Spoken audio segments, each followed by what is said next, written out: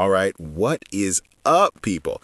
If you're deep down the AI video generation rabbit hole like I am, you absolutely have to hear about this insane new open source model called LongCat-Video. This thing is a 13.6 billion parameter beast coming straight from the Meituan team in China. And seriously, it's making waves because it can churn out incredibly high quality videos that go on for minutes without that garbage quality drop-off you see in so many other tools. The sickest part is that it's all packed into one unified model. We're talking text to video, image to video, and even extending existing videos with continuation, all in the same workflow. And get this, on the VBench 2.0 benchmark, it's pulling a 62.11% overall score, crushing other open source models like Wan 2.1 and even some closed source players like Vidu Q1. It's only trailing behind Google's Veo 3. It spits out 720p videos at a smooth 30 frames per second in just a few minutes, all thanks to some seriously clever efficiency tricks under the hood. Okay, enough talk. Let's dive into some examples so you can see why I'm so freaking hyped. So kicking things off with text to video, you have got to see this slow motion clip of kids playing football.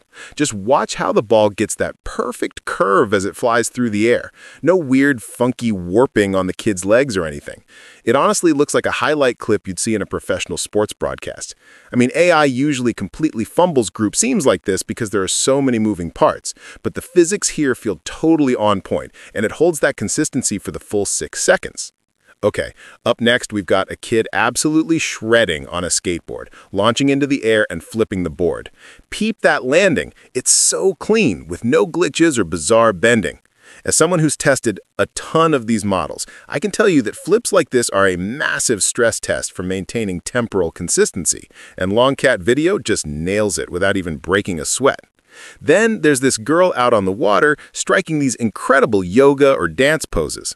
Look at the ripples spreading out from her. They look completely natural. Her movements are just so fluid with no blur or distortion, and honestly, the level of detail in the water and her form looks even sharper than some of the stuff I've managed to get out of Veo 3.1.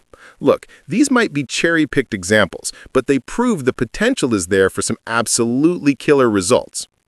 Now, let's get into group dances, because trying to coordinate multiple people is a total nightmare for most AI models. Check this out. 5 or 6 people are dancing in perfect sync, there are no hitches, everyone's feet are hitting the beat perfectly, and nobody's arm magically clips through someone else's body. That is a huge deal, since AI constantly gets tangled up when motions overlap. Here's another one in slow-mo. A solo dancer is spinning, and her clothes are flowing just like real fabric. The physics on the material are just spot on, with no awkward stretching, and it keeps everything looking consistent even with exposed skin. And fight scenes? Those are even tougher. Here's a clip where one guy kicks another, and boom, the impact feels real, and the other dude tumbles backwards naturally. Yeah, okay, the flying debris is a little extra, but the overall scene is totally believable and way more dynamic than what Veo 3 sometimes spits out. AI hates physical contact like that, but this model makes the hit and the reaction feel completely legit. All right, let's switch gears and talk about surreal videos, because this is where the model really gets to flex its creative muscles. Picture this shiny crystal strawberry that looks like it's made of glass gets sliced by a knife. The cut is juicy and looks so realistic, with the light just bouncing perfectly on all the different textures. There's no sound, obviously, but visually it's just so crisp. Then there's this Chinese dragon slithering towards a guy. The scales ripple with this incredible fluidity, and the whole fantasy vibe just blends in seamlessly without yanking you out of the moment. Or how about a Formula 1 car that starts as a pencil sketch and then morphs into the real thing? The transition is buttery smooth with none of those sudden jarring pops. What about a guy tossing a tiny object into the air that balloons into a full-sized car? The scaling effects are so fun, and it handles the transformation physics like an absolute pro. And check this out. Wings sprouting from a man's back, turning him into an angel. The way the feathers unfold is just so natural. It's just beautiful stuff. One thing I'm absolutely loving is how flexible this thing is with different styles. You can throw a prompt at it like a woman flying, and it can give you a realistic version with lifelike gliding, a 3D version that pops like something out of a CGI movie, or an anime style with that bold, vibrant energy, all while keeping the core concept perfectly intact. It does the same thing for a kid walking with a school bag. The realistic version feels like a photograph, the 3D version adds that awesome depth, and the anime version just amps up the charm. It's a killer demonstration of how well it can control artistic styles without completely messing up the underlying scene. And check this out, a metal statue sprinting down a track like an Olympic runner. The metallic shine stays totally consistent as it pounds the pavement, and its strides look powerful with zero warping. Or how about a boy stepping out of a painting and into a real room to reach for a gaming chair? That portal transition from a 2D painting to a 3D space is just so slick. And a flying carpet ride over a city from a POV like you're actually chilling on it, the way the buildings zoom by is immersive as heck. We've even got a weightlifter grunting through a heavy lift. You can practically see the sweat and the strain, and the physics of the barbell feel dead on. It honestly doesn't even feel like it's AI generated. And just for fun, check out these animals dancing to the same prompt, but generated from different starting images.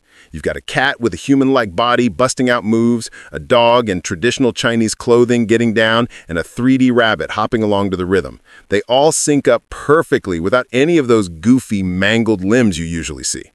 And product animations? Dude, these are super marketable. There's a white cosmetic bottle in this misty floral wonderland with crystals and vapor wafting at it. Then an orange orang soda bottle riding a massive wave made of citrus slices under a sunny sky. And a red lipstick on a shiny surface with rose petals drifting down. Each one uses similar prompts but creates these wild, unique, surreal setups, and the motion is just so incredibly smooth. But the absolute star of the show for me is, without a doubt, the long video generation, which it does through this video continuation feature. This is what really sets LongCat-Video apart from the pack, because it can crank out videos that last for minutes without the quality completely tanking of the colors drifting all over the place, like you see in pretty much every other model. Their big claim is that no matter how long you push it, you won't get that degradation. And based on the examples I've seen, it's pretty darn impressive even on really tough scenes that would totally break shorter generations. Let me walk you through some of these because they're absolutely wild. First up, you have to see this ballet dancer in what looks like a massive opera hall. This clip is over 4 minutes long. Right at the start, she's spinning and posing super elegantly on a totally empty stage, with just some chairs around and no audience yet. The movements are just so fluid, like you're watching a real performance. If you tried to generate something similar in VO3 for even 8 seconds, you'd probably start spotting flaws right away. But here, as it keeps playing for 25-30 seconds, everything holds up perfectly without any issues. Now, if I jump ahead to the middle, around the 2-minute mark, yeah, you can see a slight change in her face from the original dancer, and an audience starts to appear in the background, which wasn't there before. It's like the scene is evolving, with people slowly filling in those seats, but the dance itself just keeps going strong without any major glitches. And at the very end, there are even some smoke effects creeping into the scene, but the whole thing is still cool and coherent for over 4 minutes. I mean, this is the kind of long-form generation that I just love to see, because it shows the real potential we're heading towards. Now, this next one is an ice skating performance, where the character is spinning and dancing all over the place with a ton of camera movement. At the start, this girl is just whirling like crazy, and it's super impressive because no other model like Sora or VO3 could pull this off without errors, even in a short clip. The full video is about 4 minutes and 16 seconds long, and early on, her outfit is more exposed, without any pants or anything. But as I skip forward to the middle, her lower half somehow turns into trousers, so a little flaw is creeping in there. And by the end, she's got extra layers on top too. The flaws do build up slowly over time, but the ratio of flaws to length is way lower than anything else out there. Overall, it's a super cool generation. The endurance this thing has is just way better than the competition. Alright, let's switch it up to something different. A food blogger video, where a guy is just sitting at a table loaded with food, eating spaghetti non-stop for 2 minutes straight. Just watch how he twirls the fork and shovels it into his mouth. It looks exactly like a real person eating. There are no awkward mouth movements or weird glitches when the pasta actually hits his lips, which is where a lot of models just fail hard. I've tried similar prompts and other tools, and the eating always looks off, but here it's totally spot on. Skip to the end, and you'll see the camera zooms in and out, and sometimes his face goes off frame. But when it comes back, it's the exact same dude, with no changes. The performance holds together perfectly, and the quality stays high. This model is just really smart about maintaining consistency. Product promos are another huge highlight here. Check this guy in a shoe shop, holding up a shoe and talking about it for a full minute. You've got all the other shoes in the background, he's reviewing it like a pro, and there are absolutely zero flaws. He just keeps gesturing naturally the entire time. Jump to the end, and it's still flawless, no morphing or anything weird.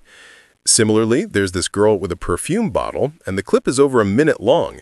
She's chatting away, holding up the bottle, and her face stays rock solid the whole time, and her poses feel totally real. Middle and end, no demorphing whatsoever. It's incredibly rare for AI to nail this kind of stuff at this length. And now for the next awesome feature, which they're calling interactive video generation. Now, in my book, interactive usually means something with real-time user input. But here, it's more about crafting a super detailed prompt that includes a timeline of actions.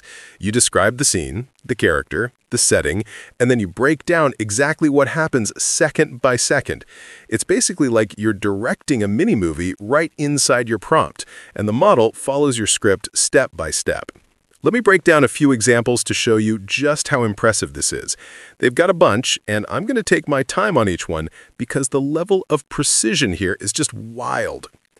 Starting with this one of a young guy at his desk, the prompt sets the stage with insane detail. He's in a great t-shirt, focused on typing away on his laptop in a cozy room, and his screen is showing documents. Then it lays out the timeline of actions.